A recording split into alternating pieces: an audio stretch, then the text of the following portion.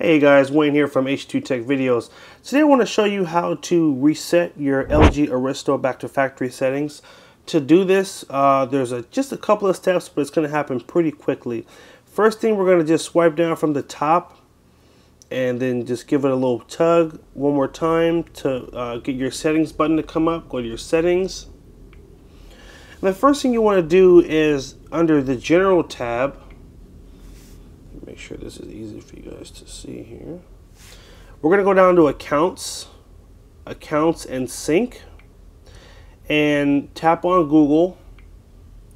And once we get to our Google account, we're going to go to the upper right corner, click on the three dots, and tap remove account. It's very important that you remove the main Google account off of the phone before you reset it. If not, you will cause a lot of problems for the next person who has the phone, or to yourself if you're just trying to reset the phone because it's not working properly. So always take the Google account off, even if you know the password, because Google has a new safety mechanism in place for people who lose their phones. So if you don't log out of your Google account and then you factory reset the phone and then you try to put your code in and it doesn't work, you could brick your phone. So just pay attention, take that step, do it. Once that's done, we're going to go down again under General to backup and reset. And hopefully you've already transferred all your information from this phone to the other phone. If not, check out the video we just posted. It's how to transfer all your information from any phone to the LG Aristo from home. So check out that video. LG has their backup system. It works okay. I think the one that we use in the other video works better, so make sure you check out that video.